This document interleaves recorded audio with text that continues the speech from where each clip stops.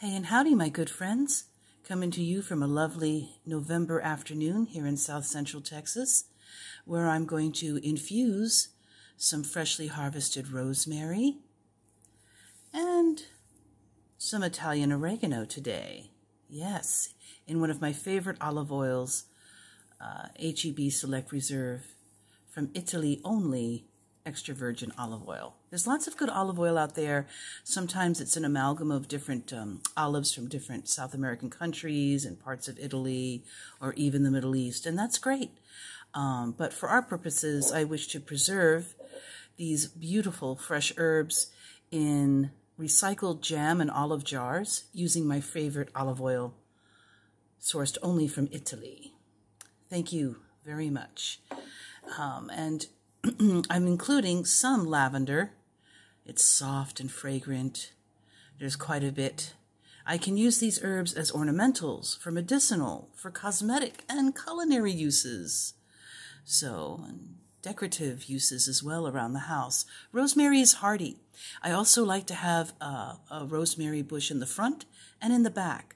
It provides protection, I feel, and promotes wellness, and I also like to have it in dishes with meat or just meat and potatoes, or even in the case of the oregano, I might have both items in fish dinners or just in a pasta meal.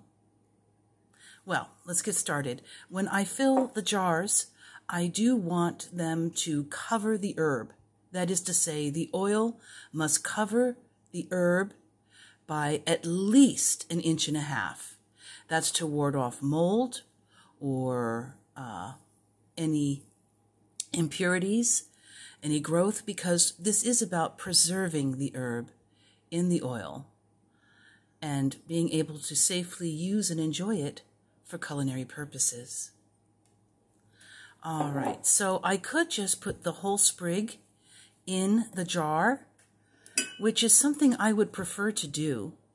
But before doing so, I'm going to crush the leaves in between my fingers because it does bring out the oil in the herb and will help better infuse it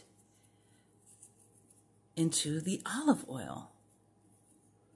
The oil inside each leaf and shoot of our fresh herbs. So it's okay. Rub them between your hands. Pinch them a little. It's good to work with the herbs in this intimate way, and it helps you to breathe in the scent and really get into the activity. Okay, so we're going to fill our jars. Part 2.